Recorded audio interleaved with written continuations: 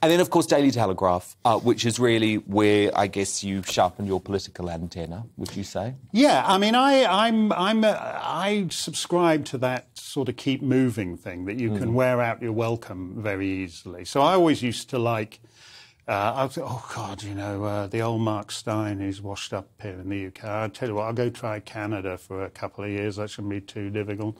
Maybe Australia. I don't think I've ever made it to New Zealand, but you know, I'm pretty big. Actually, I'm big in the Solomon Islands for a reason I don't fully understand. Well, they love your show on YouTube, don't they?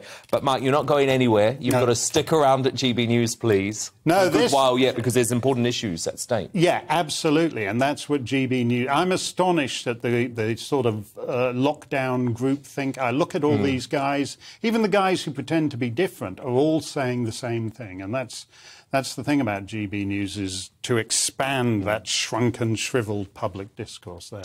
Well, Mark, thank you so much for working late tonight. I feel very guilty because I know how much prep you do. But, of course, that vaccine damage special is going to be here at 8 p.m. on GB News. It really is going to be unmissable.